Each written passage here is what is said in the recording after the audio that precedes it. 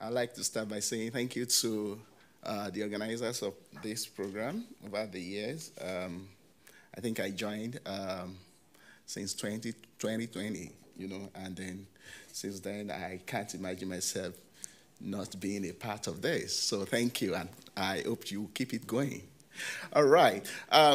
So our topic, rhetoric of empire, semantic network and colonial legacy in user reviews of theme hotels. So I would like to quickly talk about how we came to do this. First of all, we are basically a group of people from the Network for Digital Humanities in Africa that was formed in the Netherlands. But more than that, we also belong to the Digital Humanities in Association in Nigeria.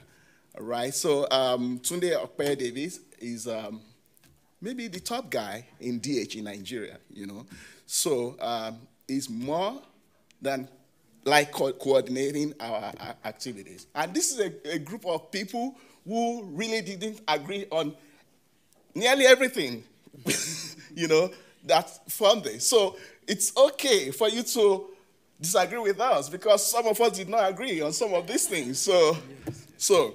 All right, so the idea of the theme hotel is about Las Vegas. And then you wonder, these guys are African. Why are they talking about Las Vegas, Of course, Las Vegas is a place that you know for the iconic buildings, right? With different hotels that are modeled after many histories. One of such history is the Luxor Hotel. Actually, that was the attraction for me, all right? But in the process, we wanted to look at how these hotels really tell the story that they were meant to tell or did not say based on users' reviews, and that is basically the background. So the guy, one of us is from Canada, and the other guy here is also studying in the United States. So nearly every one of us, we have interest in the Northern America. So we are all here. So that justifies, why we're going into this first. The guy from Canada, Frank, will take us through the introduction. Over to you. All right, thank you so much, James. And thank you, everyone. I'm so happy I'm able to join us online for this amazing conference. So, James, can you go to the next slide, please? Do you want to show his face?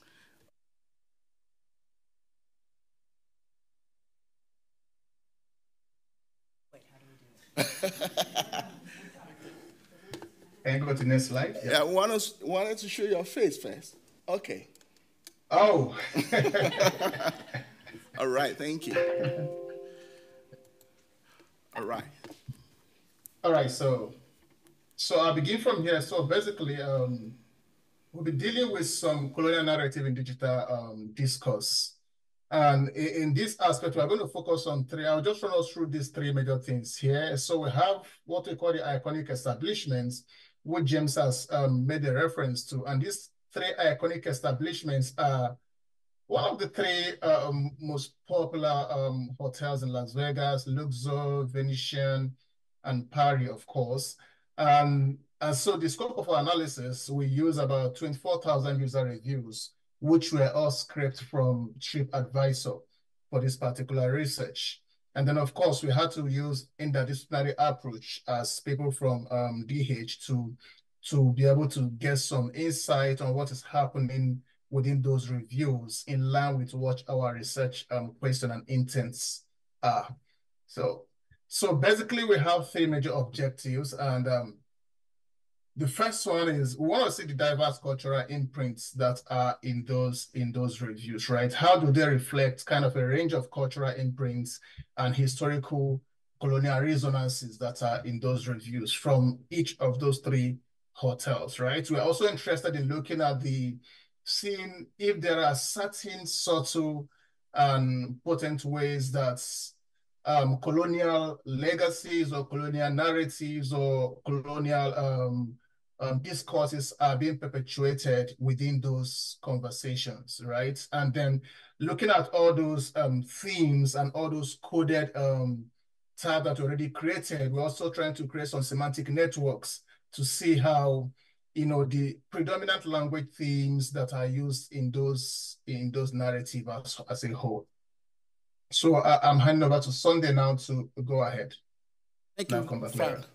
So we try to situate this study and the body of knowledge to see what others have, scholars have said, then we see how we can contribute to the discussion. So we have scholars like Pamudu that talks about the diversity of debris in Colombo, and for that, he was trying to examine how the elements of colonial dwellings in Colombo are solidified and erased, based on when he's trying to look at the boutique of hotel, how it's restructured.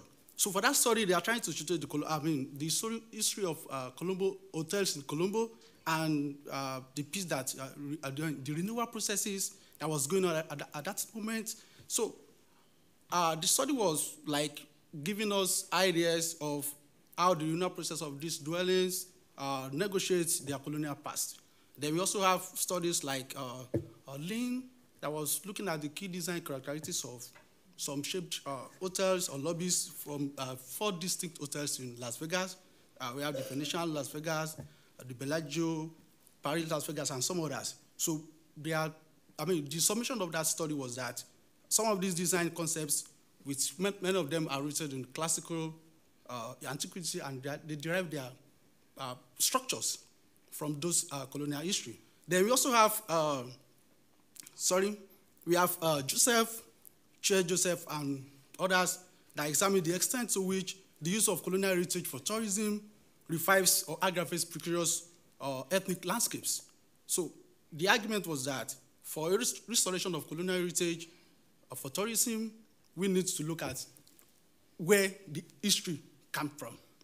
So, and some others, I think. Okay. All right. Basically, we look at rhetoric as a medium of for historical and power dynamics.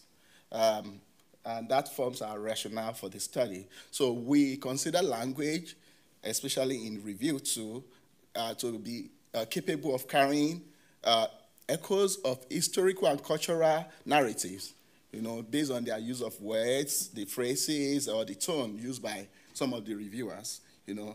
For example, if somebody uses an expression that references exorcism, or luxury, or it talks about the historical laws, we want to see, okay, is it talking about some form of colonial narratives, consciously or subconsciously, And then we consider that to be very significant because of the ongoing contemporary discourse, and then and we agree that reviews such as hotel reviews have the capacity of showing power dynamics. Even generally, if you use a restaurant, for example, or you use an airline service, and then you're talking about the service of the person that you met at some point, and then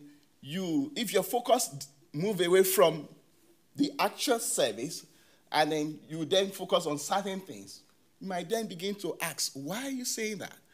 For example, you buy something from, say, Amazon, for example, and then you are supposed to put out a review online, and you're talking about the postman who came to deliver the product to you. You're talking about how nonchalant, how is Aldi and all that, So can we really put those things together and say you're actually doing a review about the product you have actually bought, So, but whether we find that or not is another kettle of fish, So, yeah. So we are trying to look at how rhetoric as a medium is used to perpetuate or challenge colonial legacies, like we talked about. So for user reviews, we look at the power dynamics and the understanding of how colonial ideologies romanticize history and culture. So we want to look at some of these things and how rhetoric or language is used to give us ideas of what links the past with the present. Okay, Canada. Okay, so can I go to the next slide? Okay. Yeah, so I'll just walk us very briefly on some of our methodological approaches. So first, we implemented a computational textual analysis approach, and this allows us to kind of delve very deep into the language using these reviews. And we're able to identify some language patterns, some words associations, and then see how those words occurred across those different hotels, looking at the collocates and all those kinds of things, just to understand how, those digital conversations were happening and the kind of meanings that were actually revealed in those conversations. And then, of course, as I mentioned earlier, our data comprises over 24. No. Can you go back? Yes, thank you. Our data comprises about over 24,000 user reviews that we have scraped from TripAdvisor. And this selection was very strategic, of course, because TripAdvisor is very reputable for, people dropping their comments about those big hotels. So there are other kind of sites where those reviews could be gotten as well, but the number of reviews gotten from those sites are nothing compared to what we have on TripAdvisor. So many people use TripAdvisor to actually show either their contentment or discontentment with whatever service they have received from either of these hotels. And then, of course, lastly, our analysis, sorry, the last one, our analysis kind of pivoted around the concept of narrative fabric, which is kind of an analytical lens through which we examine those user reviews and identify how the rhetoric of empire is somehow interwoven into the fabric of digital communication, right? So, yes, thank you. So now these are some of the three major digital research tools we applied for this particular study. So we began with WebHarvey, and WebHarvey is a very powerful web scraping tool which we use to scrape the data from TripAdvisor to get the data we want from TripAdvisor. And then we also use, can you go back a bit, James? Sorry. Yeah, and then we also use Python, of course, which is a very versatile programming language that has quite a lot of libraries that allows for all kinds of manipulation, data manipulation. So we use Python both for data cleaning and doing all kinds of things. And some of the data visualization James is going to be showing us later about networks we are created with Python as well. And then, of course, we use NVivo for the coding, and also getting some qualitative insight from the data. So if you allow us to do some very important coding for the data and getting some qualitative insight, why Python was used predominantly for data cleaning and then for the visualization. So James. Okay, thank you. Okay, so bridging the past from and the present is one of those things we want to look at. We want to look at the power of language, influence of rhetoric, and digital age reality. However, as you will see, some of these things that we vehemently disagree among ourselves were later removed, because if we cannot agree on certain things, we are not going to bring it to the public, so that we don't get into too much interrogation among the audience. All right, so the theoretical framework, just to make sure that we don't spend so much time and get us bored, we use Kenneth Burke's Dramatism and then Hybridity theory from Homi Bhabha, which looks at how cultural identities from different angles becomes one and it becomes something new, And then we also use, again, that sensitive theory. Here we are looking at how reviews from users can influence how you might be disposed to, whether you use a certain product or service, especially in relation to hotel in this situation. All right. But for Kenneth, we're looking at how some of these narratives are characterized, are dramatized, in terms of acts, scenes, and others. Like it is one thing that we see when you are on stage, like we are here. It is another thing that you are when you are not there. So when reviewers put out their reviews out there, they seem to be acting out certain narratives, and then so that's just the connection between our data and then some of this theoretical framework. So now we want to quickly dive into the analysis, First, like Frank mentioned, we want to look at the potential Egyptian theme and historical resonances in Luxor. Of course, how many of us have been to Vegas? Okay, have you visited Luxor? Okay, so you see the Sphinx, what's it called? The Egypt pyramid. So the hotel is built like the Egypt pyramid, as you see some of the pictures that we put here. The Venetian hotel, it's modeled after Venice in Italy, and then Paris, Las Vegas has the Eiffel Tower, and then some other things that you can really relate with when you go to Paris, So I want to go back on this because that has been explained. Then for the theme hotels, we want to look at whether we can find some cultural imprints and historical resonances like we mentioned before. I want to see whether some of the reviews have mentions of Venice or colonial history or Paris as it were. All right, so now, I don't know if you can see the network clearly. Okay. But based on the list that we have there, so you can see the use of great, location being the most prominent use. And these are not so surprising because you want to say you can, and this does not mean that these are positively expressed. It's not such a great hotel, or it's a great hotel, and that's one of the limitations, except we are now dealing with some of these things based on the different collocations, So, and it's nearly impossible to bring 24,000 data sets here, and then we want to see how they collocate.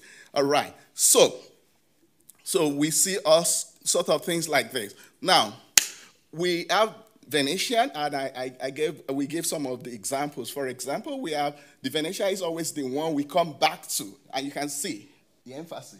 Venetian is always the one we come back to. Emphasis on Venetian, emphasis on always, and the uniqueness. What happens to others? All right? Even those without the history or that are not theme, So does that say anything? Now, what other things is this reviewer talking about? It's talking about the suits being great. It's talking about the location where you found the amenity, and the restaurants are wonderful. Now, another reviewer said this. I experienced the real amazing feel of Venice. And this is exactly how it's put. All right. Then somebody says, we are proudly Venetian now. Right. So just like you laugh, when we found this, we are trying to argue that, is it possible that some of these reviewers are paid to say this? All right, we cannot ascertain that. But based on what we are looking at this seems to be pushing out certain narrative, whether you're paid to do it or you're doing it on your own free will. It's pushing out some narrative. So let's get to Luxor and see some of the prominent words and the narrative used. Now, for Luxor, we're not surprised that for a hotel review, you see hotel, you see Luxor, you see great, whether it's positively used or not negatively used. And then we see that the word experience is uniquely used more than others. All right? It doesn't mean it's the most prominent, but the unique nature, like we'll see in the way, even when the word is not directly used. Look at this. Room very dusty. After wiping the room down, our overall stay was amazing with family and friends. Thank you to the Luxor staff. The wedding guests had a blast. See you all next. All right. Another review. Still one of the best property in Vegas. From the staff, hotel cleanliness, food, and bar selection, you name it. And the rooms are not too expensive. Give Luxor a try. This is a free advert that you can see on some of the reviews. It doesn't mean they are the best or the worst. But if you compare this to the previous one, I don't want to let the cat out of the bag, but it's okay if I do, because some of the slides we really explain this. If you compare this to some of the things, so the other one that we saw, the first one, the Venetian, you see that there is no emphasis on the structure, the theme, but emphasis is now focused on the service received. All right? Is it good? Is it bad? We are not to say that. But this is what is common to most of the reviews that we found in relation to Luxor Hotel. Then let's get to Paris. Okay, I think I'm going to get to Paris after this slide. I don't know. Okay, so we see some network of words that will explain in the next slide. Yeah. So this is a Venn diagram that Python gave us, and then the explanation from one of the most experienced researchers among us is that words like great and stay that appear in this review, all of them together, suggest that generally people who use this had great experiences. For example, those in Luxor who describe their stay as being great, and those in Paris who also did the same thing, they are saying it differently. Great in Luxor is about the stay, but great in Venice or Venetian is about the amenities. If you look at, by what we found in Las Vegas, we also saw an example. I don't know what happened to that slide. There is an example of Las Vegas which was talking, maybe I'll see get there, which is talking about the real Paris, So I'm sure we have it somewhere. Okay, it's in the next slide, So now let's take them one by one. We see the use of great or stay here used differently. Now for Luxor, we see the word casino, which is part of the services the hotel render, and which is what we find generally in Vegas. All right, we see that in Luxor. Then we see the experience, like I said, and then the gambling aspect, in Luxor. So there is this emphasis on the service, like I mentioned earlier. Then for Paris, we see the location and Paris. And the example I was talking about is here now. We say the Paris-Las Vegas location offers a unique experience resembling a walk through Paris. All right.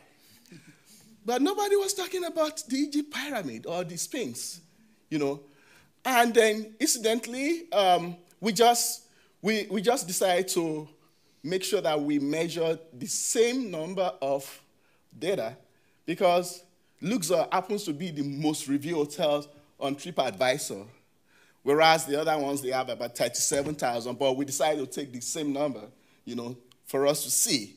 Perhaps if we have taken them based on what they have, maybe the narrative will have changed, So, but let's go to Venetian now. We see what's like beautiful, resort, and fantastic, And then we see, example, the Venetian resort is beautiful and provides a fantastic experience of Venice, making reference to the reality of history. This was exact quote from one of the reviews. Right. And if you compare this with Paris, is it a coincidence? I don't know. But it says something about colonial narrative, But some of us, even in the group, did not agree. Just say, okay, it's just one of those samples, Now, and then when we look at both together, we see that the reference to Paris and Venetian, appeal in luxury or thematic experience instead of the service that we see when references are made to Luxor, all right? And then, like the in-house service, such as gambling, that is frequently mentioned in some of the reviews. So we did a comparison of aesthetic and location analysis of those keywords. And we see that, okay, all of them, they share similarities. For example, all of them mention Luxor, all right.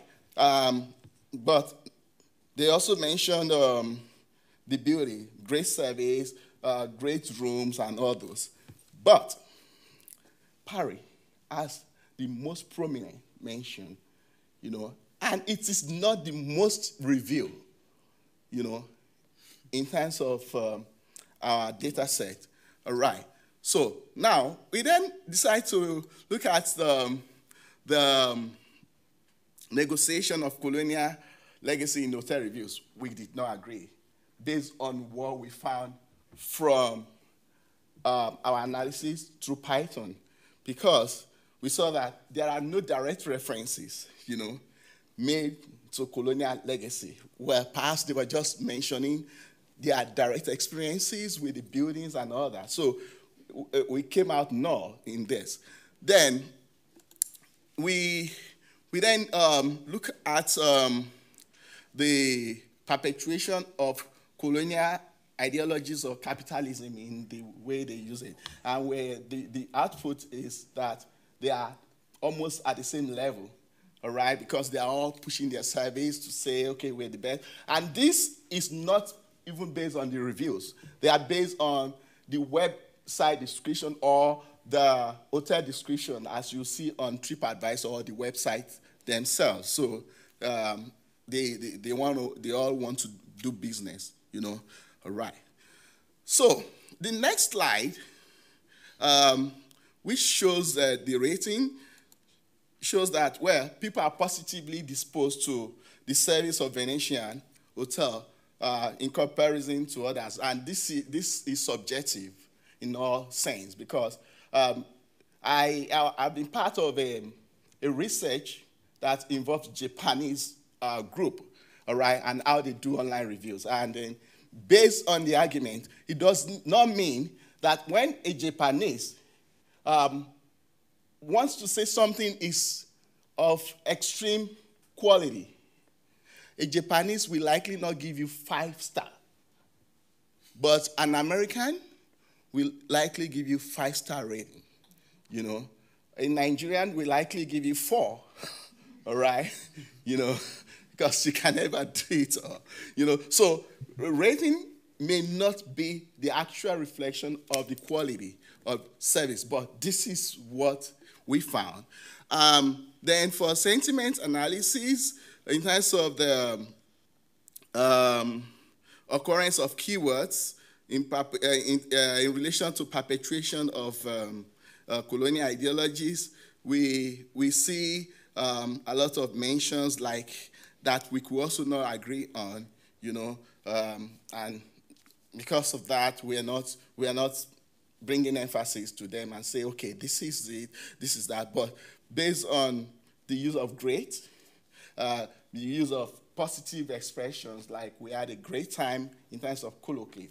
But then, if you don't lematize or you don't use stop words, for your collocation, you may not still get the right kind of output that you want to get. If I say, I don't like you, or I am not unliking you, and you want to look at that kind of expression, it will likely not give you the same sentiments in terms of what you get when you bring out your data.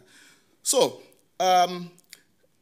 we are getting close to rounding off, So if you look at this, the regular topicalization that we found in some of this stuff, we put title to them based on our expression of colonial legacy or not. So we found that we said that the frequent mention of room and hotel shows an attention on the physical aspect and amenities of the Luxor, all right? But it's regular, it's nothing extraordinary, and then, but it may also be tied to the hotel representation of Egypt. It's open to interpretation.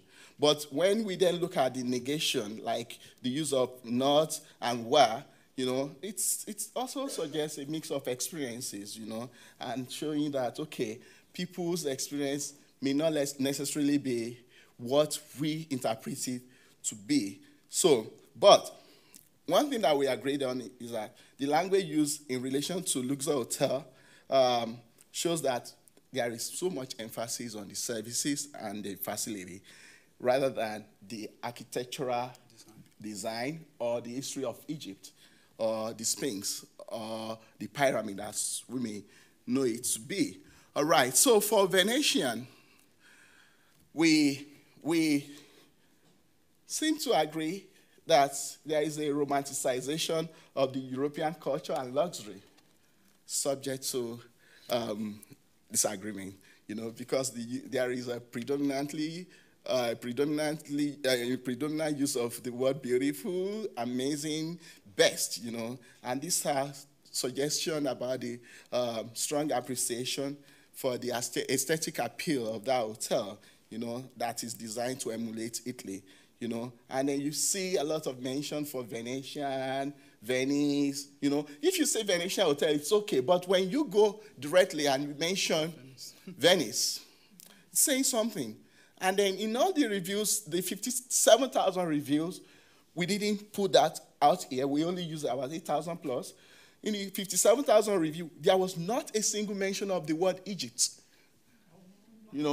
So, whereas we see Paris, maybe because Paris and Venice, we can excuse Paris, but Venice itself, at least it has about 10, 15 mentions, So we may then say, yeah, there is something, there are some references to the actual thing. Though, of course, these are simulacras, they are simulation of the real thing, but there is that awareness in the minds of the visitors, to those hotels. Now, let's look at the actual thing that inspired our topic, and the rhetoric of empire, and then the role in perpetuating colonial legacy. So we agree that language can be used to reflect a fascination, especially in relation to the use of the Paris theme, and it may suggest some form of cultural dominance, all right? And then when we also consider even that mention of Venice, it might also suggest something of romanticization of either Paris or even Venice itself. And we see the use of many positive adjectives in relation to Paris theme, to emphasize maybe an idealized Western culture or something that, well, maybe out of sentiment, you can say that it's re-echoing colonial era sentiment of cultural superiority. But does that mean every visitor say that? No, So personally, you might see me talking so much passionately about this because this is actually, for me, my PhD dissertation, the part of my PhD dissertation. And I'm actually going to pay some visits, to Vegas to interview real people and see whether this resonates. Maybe you will not recognize me if I happen to meet you during that time, right? So I don't want to continue to rehash some of these things we have said. So let's just conclude. So in conclusion, we agree that language use in the review of hotels is significant. We cannot just say they are just used like that. Whether the users are conscious or not, the users are paid to do it or not paid, or they are just expressing themselves. It's an expression of something in there, All right, so through our analysis, we feel that reviews can really showcase some ideologies, which either contest or promote or perpetuate contemporary cultural nuances or ideology or whatever it is, but it's also a part of something to look at for in digital discourse. However, given our limited data, we are not making a conclusion that this is actually what it is. Maybe in my personal research, maybe I'm going to come up with that conclusion, and I say, disprove me by going to Vegas and say, it is not. All right, so finally, our study highlights the ongoing impact of language in shaping and reflecting societal narrative, and then inherent power relation between users and structures that we may find in places. It could be products, it could be anything, you know. So, but the basic thing is that reviews from our perspectives are not just taken as just an expression. It says something.